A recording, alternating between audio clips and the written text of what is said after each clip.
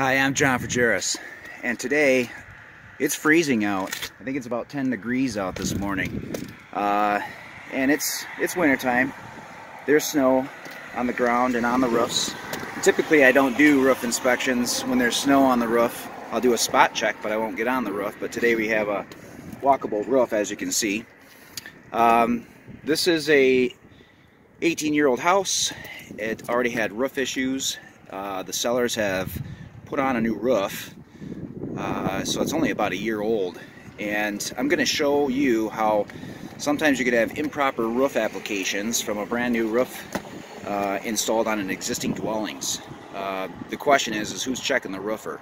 So I'm up on top of the roof here, and I'm going to show you some gaps and some open joints that weren't properly done.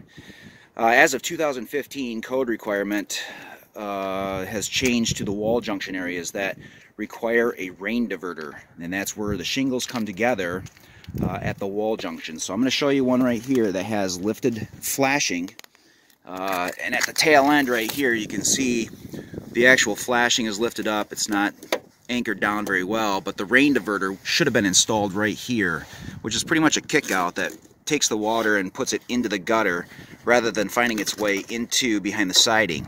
And the downfall about this is this house was built prior to the 2003 and 4. So 2002 wasn't required to put house wrap or building wrap behind the siding, and this house does not have it. It's a cracked piece of siding right here. Then over around the corner here at this wall junction, you'll notice that there isn't even felt material or ice and water shield. So you have exposed plywood roof sheathing in those areas there.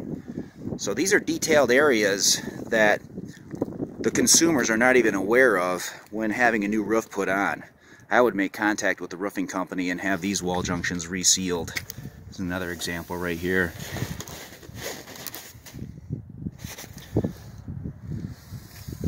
So if you're having a new roof put on, check the roofer when they're done. Have another third party come in and get on the roof and physically look at it.